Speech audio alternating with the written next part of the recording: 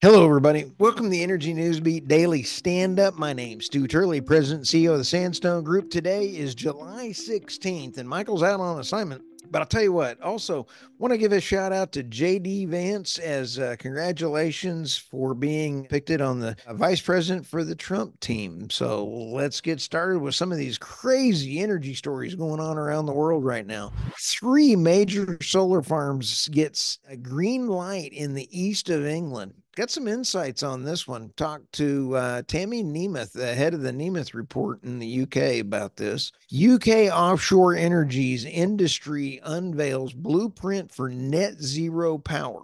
Nuclear. The Senate recommends extending lifespan of power plants beyond 60 years and building more. You gotta love this. The offshore wind industry energy scandal is even worse than you think. Buckle up. Our buddy Robert Bryce steps up and hits it out of the park on this story. Countering Europe's backlash to the green transition. I really enjoyed this one from Patrick Schroeder, a senior fellow at the Environmental Society Center at the Chatham House. You got to love a good story there. So let's get started. 3 major solar farms in green light in East England.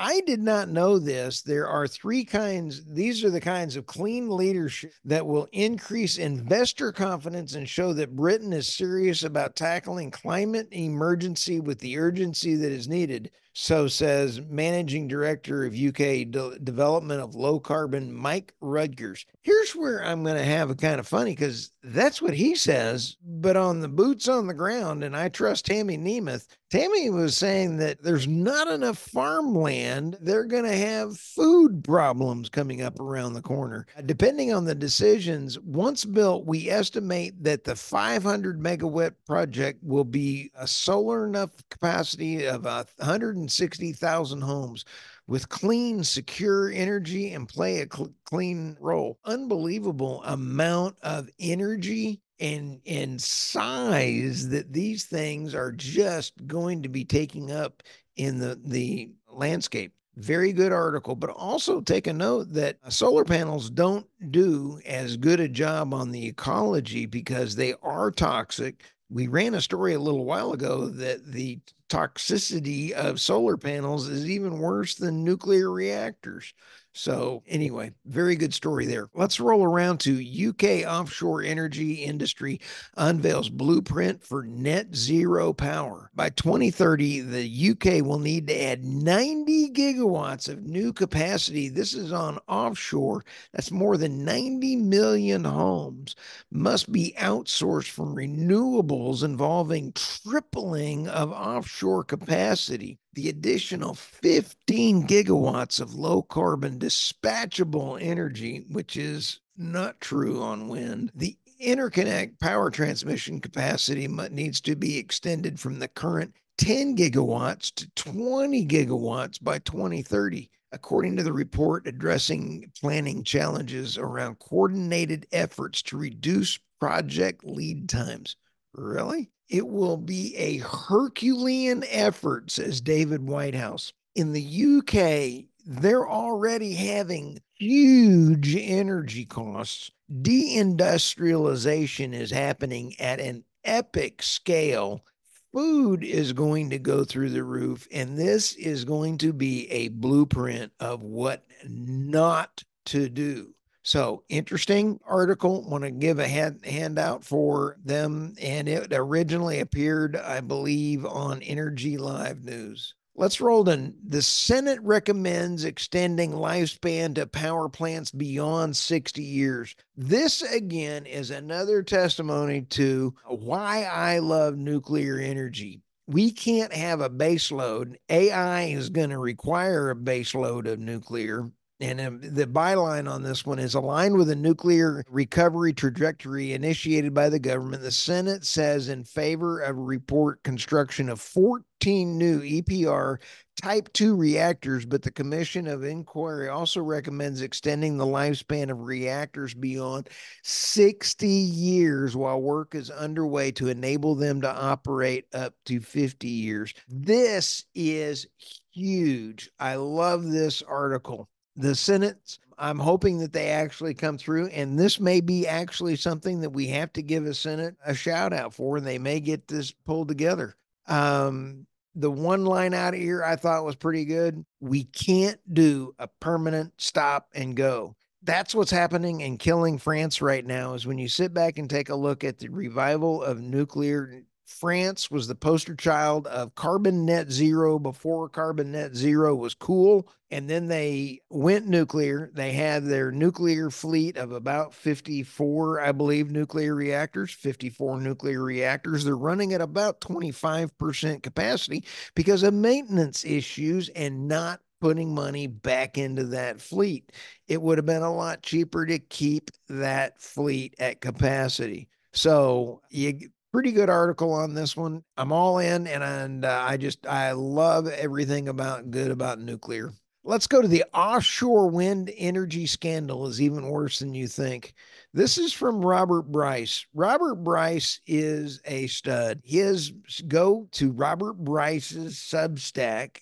It'll be in the show notes here. When you sit back and take a look at the charts and the information in this article, Robert hits it out of the park. Two of Europe's biggest energy companies are abandoning the SS offshore wind. In May, Shell, the UK and oil and gas giant 2023 revenue was 317 billion, announced that it was cutting staff from its offshore wind business because, according to Bloomberg, wait for it, the company has decided to focus on markets that deliver most value for their investors. Oil and gas. It's another reason why Michael and I have been talking that, you take a look at Shell. Shell may be rolling to the United States and being listed on the U.S. New York Stock Exchange. The moves by BP and Shell are only the latest examples. But let's go down here into some of the numbers. Robert gave public lectures in Nantucket and Newport on the energy transition and offshore wind energy. Those events were great. They were two small groups. 4CK, Four Whales, and Green Ocean sponsored the lectures. And there are some charts in here that are phenomenal. How much wind capacity versus what nationality and who is doing the work. This is offshore companies that are taking the porculus bill, as Dan Bongino calls the Inflation Reduction Act, and then taking that profit and that money and going overseas. So he does a great job with it. According to data from Good Jobs, collected more than $9 billion in state and federal subsidies, loan guarantees, where they're eager for more. However, lucrative offshore wind subsidies considered Vineyard, the 800 megawatt offshore project owned by Avangard, the Spanish company,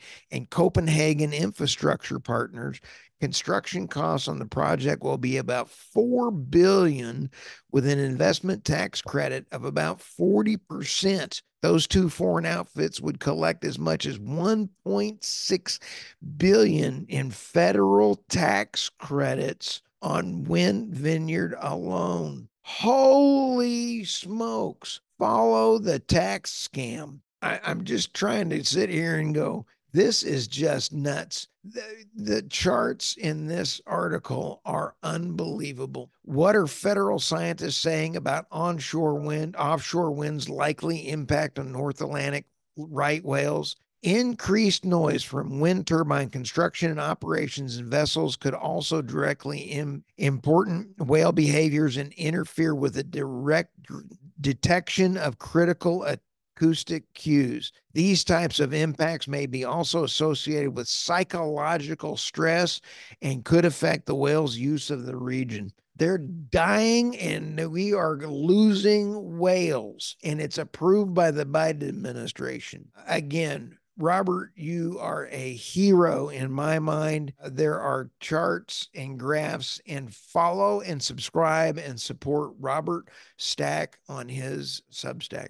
Last article for today, countering Europe's backlash to the green transition. What you're seeing here is the hypocrisy that is being devoted in a energy transition, because a transition can only happen if it is truly a transition. I don't see an energy transition happening anytime soon, because we're going to need nuclear and natural gas for as long as I can see. The technology will be there. We may not need it after a while, but in the next 50 years, we're going to need a lot of nuclear and natural gas in order to get there. A sustainable future is still possible, even amidst a radically altered political climate. You're going to see more and more political climate changing. People are tired of being told how to live, how to be taxed and taxed and taxed again. Tapping into the widespread sense of economic insecurity, both right wing and centrist parties adopted this narrative and sparked politicized debates, the frames that pro green and pro conservative policies are opposing forces. This is going to continue and just escalate, going all the way through. This is a very lengthy article. The link between environmental regulations and industrial policy needs to be strengthened. When you sit back and take a look at the industrialization that's going on in all economies that go heavily into wind and solar, negatively impact the negative to the converse. So the more money we spend on wind and solar, the more the deindustrialization happens and the more coal burning goes on. It is just mind boggling how this whole relationship is building out, that it is more harmful to force a transition rather than to have a good plan. So, with that, like, subscribe, share, and let's set aside all the political rhetoric. But I do want to say something right now. I'm wearing my Trump hat around outside everywhere. And if any Antifa members or anybody else is coming up and telling me anything else, I'll tell you where I vote, how I vote, and I'll defend my family. Hey, with that, have a great day and enjoy your family. Thanks. Talk to everybody soon.